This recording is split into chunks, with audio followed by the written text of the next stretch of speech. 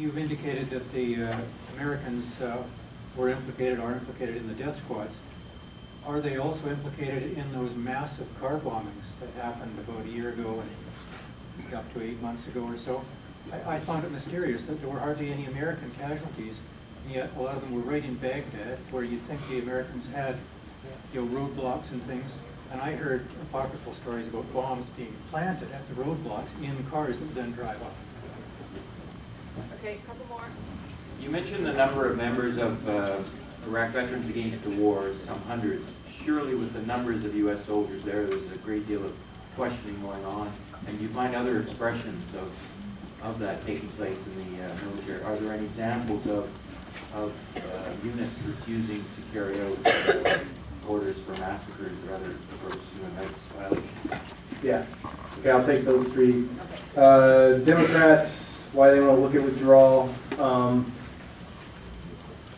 The short answer is they're all funded by the same people. They're all being applied pressure from the same lobby groups, whether they be military industrial complex lobby groups or APAC or GINSA. They're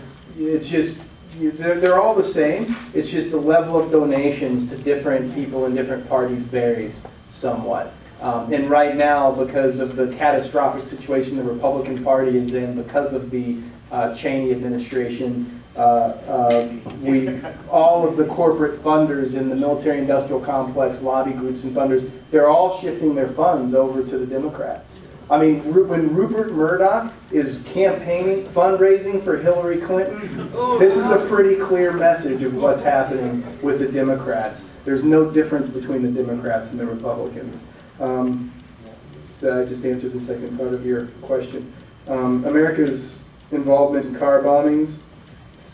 It's really, really difficult to say, but there are a couple of evidences of involvement. One involved British undercover SAS officers. This was actually a very well-documented, reported on story. There was a good ways back. It was at least a year and a half ago down in Basra. 2 undercover British SAS Special Forces guys were caught wearing dishdashes, wigs, mustaches, and driving in an unmarked car. They were pulled over by Iraqi security forces. The car had explosives, remote detonating devices, and a lot of weapons and communication equipment. And they were thrown in jail, and they were going to be tried for planting bombs at mosques to foment sectarian violence. And before they could be tried, the British military, with tanks and helicopters, razed the jail to the ground and got their 2 guys out. And actually, it was March 2006 in Tikrit.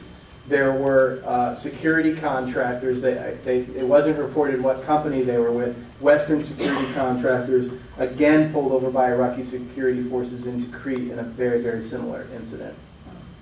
And then the last, U.S. troop resistance. I was on book tour in the end of October. I went up to Fort Drum in upstate New York. Iraq Veterans Against the War has a strong chapter there because most of them are actually active duty troops. And they have a GI Resistance Cafe. It's called the Different Drummer Cafe. And I was talking to a couple of the guys there while I was up there, because I gave a talk at the Different Drummer Cafe. And one of them was an active duty troop soldier who had just come back from Iraq after spending a year there. And he was in the outskirts of Fallujah and Abu Ghraib city area. And he said, you know, we were getting attacked so often when we were running our patrols, literally going out every other day and getting a roadside bomb. And we knew also, none of us believed in the mission, and plus what aided that, our low morale, was that our commander, we knew our commander was sending us out to get in combat because he got a medal even if he wasn't with us. And so enough's enough, so we would go out on patrols, we'd find a big empty field, we'd go park our unarmed Humvees under ideally some date palms, and we'd listen to music and we'd drink cigarettes and we'd drink soda. We'd listen to music, we'd smoke cigarettes, and we'd drink soda, and we'd pretend. And we'd call in every hour, as was our policy, to base and say, yeah, we're still searching the field for weapons caches. And then we'd go back home after 12 hours, and he said, we were doing this every other day. And then I talked to another guy, also active duty, in Iraq at a different year of the occupation, in a different location, same exact story. And it was rampant. I talked to more and more of these guys, and it was rampant. And I thought, oh wow, I'm on to something. And they called these, they used to call them search and destroy missions. They call them search and avoid missions in Iraq. And I was all kind of full of myself and thinking, oh, this is a great story. And I wrote it up for Interpress Service and posted it. And then a little further down the road, I went to another presentation, and there was a bunch of Iraq veterans against the war guys there, and they were selling these CDs. And I started talking to one of them about what I had just told you guys about. And he's like, oh, and at the time I didn't know they were called search and avoid missions. And I said, yeah, so these guys were really doing this. He's like, oh yeah, all of us were doing this. He's like, look at this CD, we've got a song on here called Search and Avoid. So yeah, it's happening.